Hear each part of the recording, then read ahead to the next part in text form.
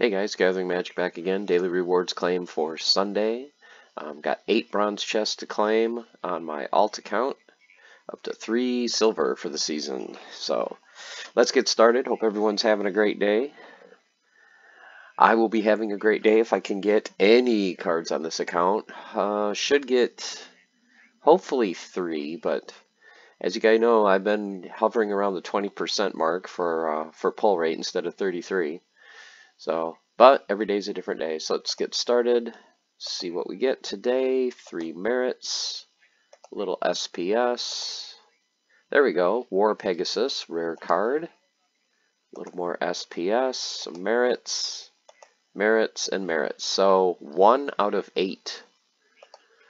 Okay, so this is the 30th day of claiming chests.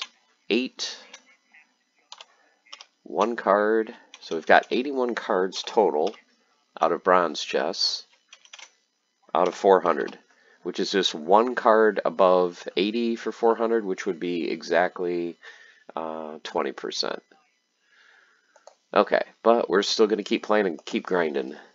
Okay, so Earth's the focus. Actually, I'll keep that one. See if I have any SPS to claim. Nope. So let's head over to the main account where we have some silver chests.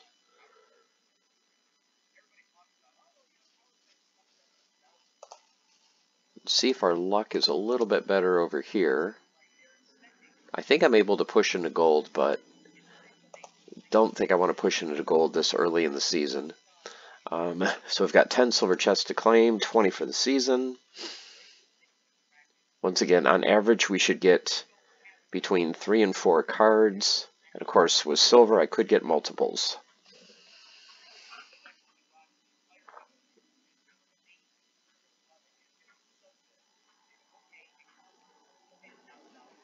So hopefully we can get some summoners. That would be great. Starting with 3 potions, 53 merits, Fungus Flinger. This is like the card I seem to pull the most on both accounts, especially my bronze account. I think I have 14 of those.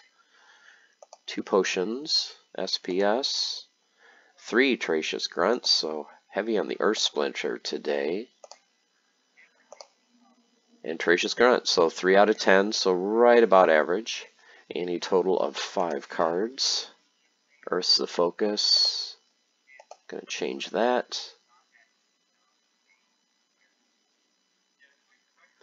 And let's collect our SPS for today. 90% capture rate, so I can start grinding some more as soon as I'm done with the video. Okay, so we've got some SPS from land to claim. And then our daily staked rewards. Once again, guys, the power of staking every day and just slowly building up that balance is huge. So like I've said in previous videos, SPS is not going to be under 3 cents or in this range forever.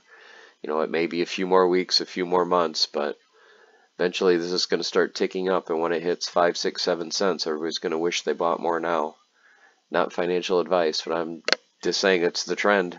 I mean, in a bear market, it stays low and everyone thinks it'll never go up, and then in a bull market, everybody thinks it can never go down. Okay, so let's take a quick look. I don't know if I can combine. What did we get today? Green, Soulbound. So the Grunt's level 3 already. So how many do you need for level 4? 16 more. Okay, so I'm a few short. So I need 5 more Grunts to get him to level 4. Does he get anything good at level 4?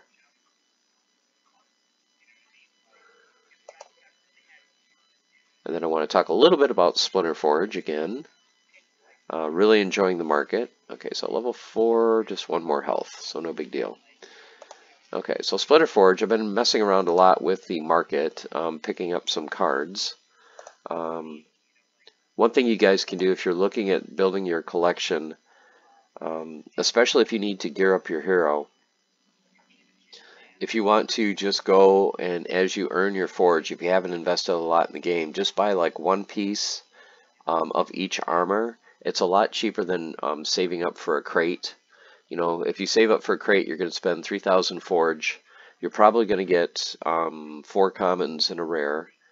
That's kind of your basic pack. But there's no guarantee in those 4 commons that you're going to get 4 different commons.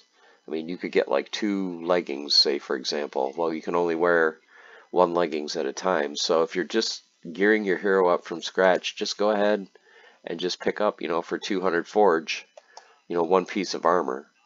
You know, so you can get your basic armor set, get your gauntlets, get your leggings, get your hauberk, pick those up and not spend that much. Let's take a look. So if you just wanted to collect commons,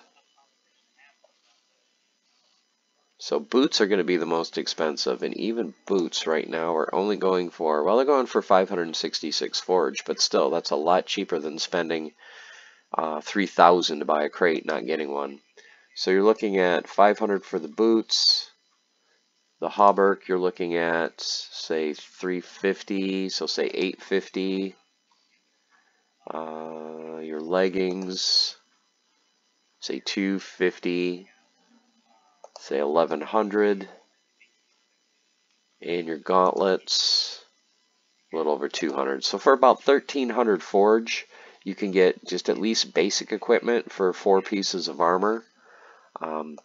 To kind of level up a little bit if you want to go for if you want to go for the rare, because the rare you could add a second socket, it's going to cost you a little bit more. But if you're just looking at gearing up your hero just from scratch, not putting a lot of money in the game, I would go with the commons other than the rares.